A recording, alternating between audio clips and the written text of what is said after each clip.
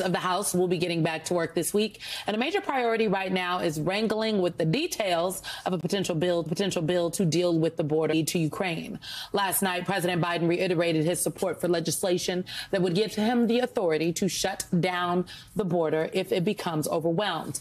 Also last night, Donald Trump said he'd rather have no border deal than a bad one. So how much support is the current legislation garnering in Congress? Joining us now is Democratic Congresswoman Nanette Barragán of California. She is the chair of the Congressional Hispanic Caucus. Welcome to you, Congresswoman. Thank you for coming in person. I first want to ask, have you seen any legislative text of this potential border security bill? No, not a single word. We don't know what's in the details. We only know what's reported. We only know vaguely what the White House has shared, but no text at all. So there's really no way to say whether it's fantastic and great, as we're hearing from some people say, and we don't know how bad it is either. So it's a troubling when we're trying to make statements about the deal that we haven't even seen. So I just have one follow-up there. You know, when I worked at the White House and before we rolled out large pieces of legislation or big policy, we would get on the phone and walk the key folks through the contours of the policy, of an outline, if you will, or of the legislation, bring people in for a meeting. That has not happened for you. It's been very vague. There are things that I read about that I'm like, oh, I haven't even heard about this. So I think there's things that I definitely don't know about. And I think that's very troubling. The other troubling part, you haven't had a single member of the Congressional Hispanic Caucus at the table who's been working on immigration, who's been leading on immigration. The equivalent would be as if you had the Congressional Black Caucus completely ignored and not at the table on civil rights issues, on voting rights issues. That would be completely unacceptable, and it wouldn't happen. What would you be looking for? Since you have nothing at the moment, what would you consider putting on the table to sort of help guide that process as they're writing this legislative language? And since you're not in the room, sort of using the megaphone that is the Congress and platforms like this, what would you say we would look for? Well, the first thing is everybody's talking about fixing the problem. How do you fix the problem?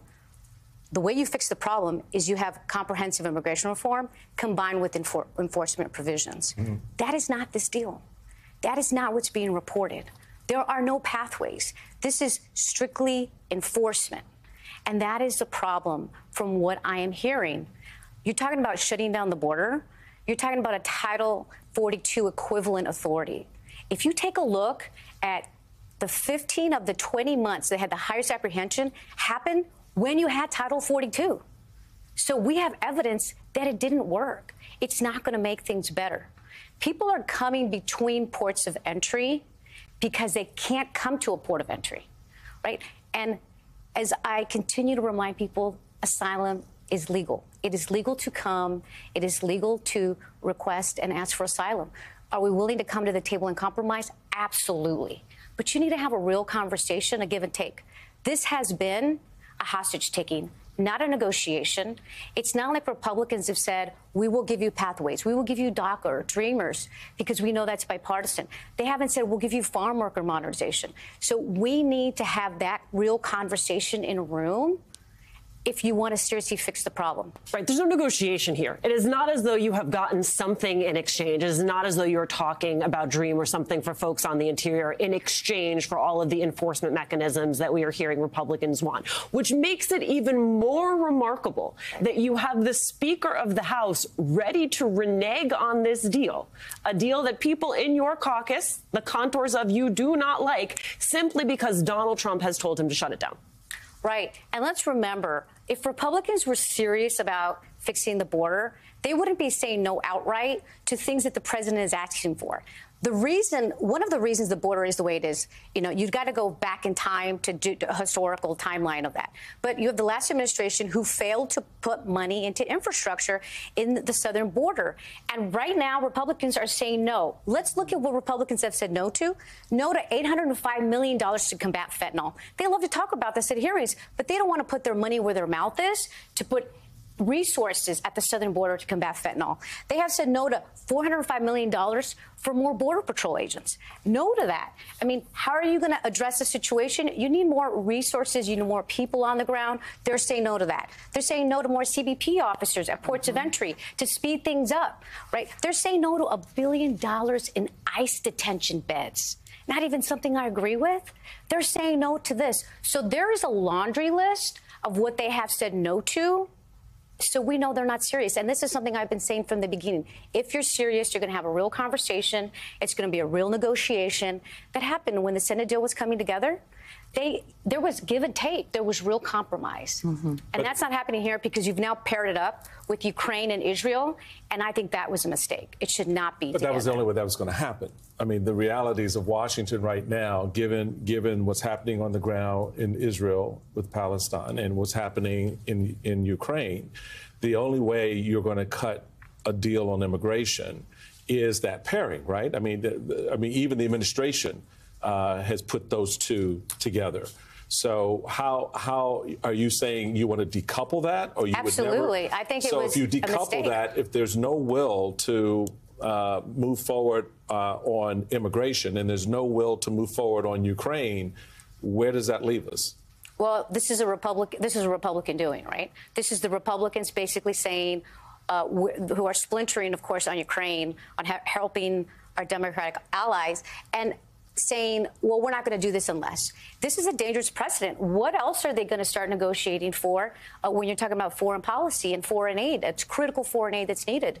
So you've got to look to Republicans to ask them where they are. If they want to fix the border, if they really want to fix the border, they don't. This is their political, campaign messaging. This is what Trump ran on last time. If they wanted to, they would be willing to have just a conversation on the border and get that done. And what can we make sure, what resources are going to the southern border, but that's not happening. What is the Congressional Hispanic Caucus's strategy going into this week? I mean, I'm looking at a statement that you put out in December where you noted we're deeply concerned that the president would consider advancing Trump-era immigration policies that Democrats fought so hard against. The statement goes on to talk about caving to demands for permanent damaging policy changes. It sounds like this is end of January, almost February. You're in a similar place to where you were in December 2023. What is the strategy, and do you have a message to the White House you'd like to, give them to one of these cameras today? Well, first of all, the Hispanic Caucus needs to be involved and at the table. That's the first message. But we need to see text. We don't even see what is in this deal that we're talking about. So let's look at the text, and then let's sit down and have a conversation about what it's going to really take and how we're willing to compromise and what we're going to get in exchange for that. But that has not been the conversation, and that's the real concern here. Well, and there's a question of if you will ever see text, because if Republicans will be able to politically unify around this. There was a tweet, or I don't know what we're calling them anymore, from Senator Schatz, who said, I think if Democrats were holding up funding for the defense of 3 allies unless we got an unrelated thing, and then we said no to the very thing we demanded because our nominee told us to kill it, that the media would justifiably go thermonuclear on us. Right. If you think about it in the flip, it's absolutely absurd. It is absurd, and that's the problem that we find ourselves in, is that a lot of this is being done for performative reasons. There is no real serious approach to the border by Republicans. We've had the chance to make the case. The last real serious attempt was 2006 in the Bush era.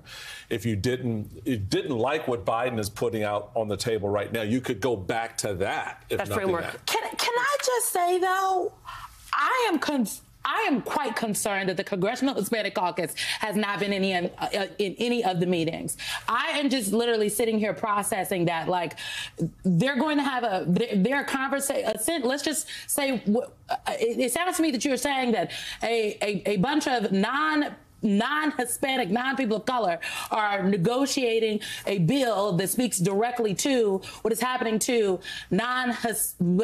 Hispanic and Latino individuals at the U.S.-Mexico southern border. I don't know. That seems like a problem for me. I don't know about anybody else at the table. That's a huge problem, and it's what we've been saying every day. Every time I talk to the White House, it's the same every single time. When I talk to Senator Schumer, it's the same. Have they given you a reason why? No. Absolutely no.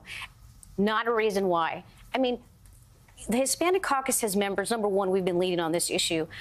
Number two, our members are immigrants ourselves. We're the children of immigrants. Right. We represent communities that are highly, immigrant-based, that are represent southern border cities as well and states. And it is just shocking to me that you would just exclude the Hispanic Caucus from these conversations. Even the meeting that the president held last week at the White House, it wasn't just the 4 leaders.